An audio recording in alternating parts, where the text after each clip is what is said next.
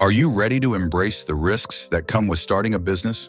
Or are you content to play it safe and miss out on the incredible story waiting to unfold? Many average people face a tough dilemma. They crave the freedom and excitement of entrepreneurship, but are held back by fears of failure and financial instability. The thought of leaving a steady job for the unknown can be paralyzing.